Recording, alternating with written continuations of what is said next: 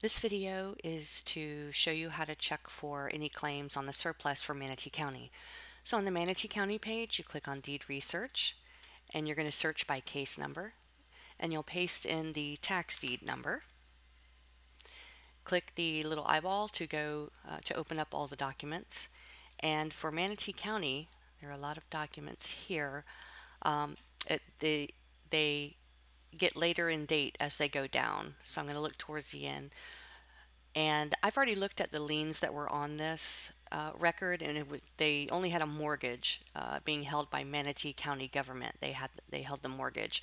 So I see here that a surplus claim was made from Manatee County, and opening that up, I do see they did claim the surplus, and they did get all of it because the mortgage they still had a balance of $150,000. So there is no more surplus left on this record.